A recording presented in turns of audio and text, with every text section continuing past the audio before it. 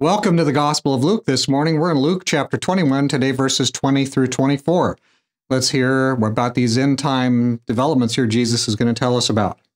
But when you see Jerusalem surrounded by armies, then know that its desolation is near. Then let those who are in Judea flee to the mountains, let those who are in the midst of her depart, and let not those who are in the country enter her. For these are the days of vengeance, that all things which are written may be fulfilled. But woe to those who are pregnant and to those who are nursing babies in those days, for there will be great distress in the land and wrath upon this people.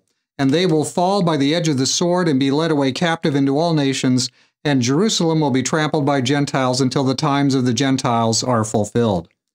Now, this isn't a big, full-blown, 55-minute prophetic exposition here. These are 3-minute devotionals, right? So, but I want you to notice that there is a reckoning, there is a time that comes. Jesus is foretelling, and look at his audience. His audience is people who are living in Jerusalem. You know that in 70 A.D., the General Titus came with his Roman armies and surrounded Jerusalem, and eventually the temple was destroyed, and there were people, all kinds of people were murdered, and there was mayhem and a great devastation. So this is now in the 30 AD, 33, 30, in that space, and Jesus is where Jesus is going to be crucified. So Jesus is foretelling what's coming, and in a generation or so, it's going to come. And so notice here some of these bits. Jerusalem will be surrounded by armies. Well, historically, that happened many times, so this wouldn't be anything new. Notice here there's a warning.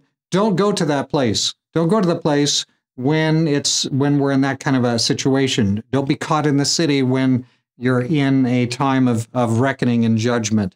And that probably would go well today because, look, when you've got roaming mobs in JIT, just in time, the stores get the stuff shipped there, and you're living in some big city, and they run out of food instantly, and what's going to happen? Well, you're going to have a lot of hungry, gnarly, bad-smelling people coming around looking for trouble. And so, yeah, being in a city isn't a good place for these kinds of social disturbance.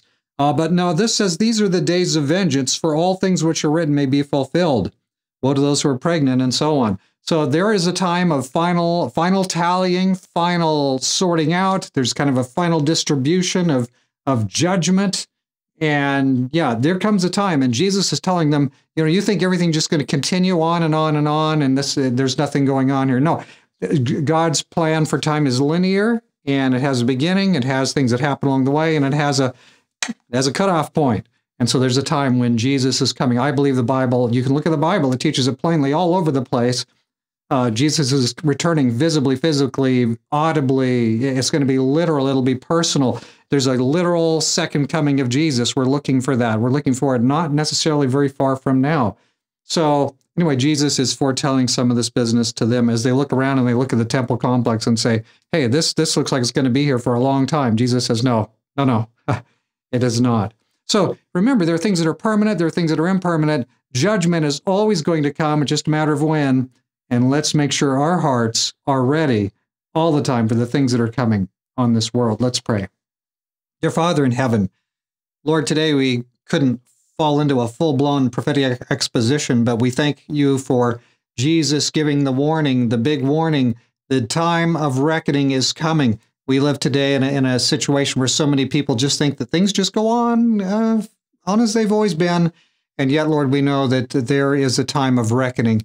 Help our hearts to be right every day. May we be reconverted to you every morning. May we be very intentional about it every morning, starting the day, coming to the foot of the cross and saying, oh, please receive me. May Jesus be my personal Savior for this brand new day. Lord, I need to be converted all over it again. Send your Holy Spirit. May that be true for each of us. May we do that, and may you give us those gifts. In Jesus' name we pray. Amen. So, friends, there's a real second coming on the way, but in the meantime, let's make sure we're right all the time. God bless you today.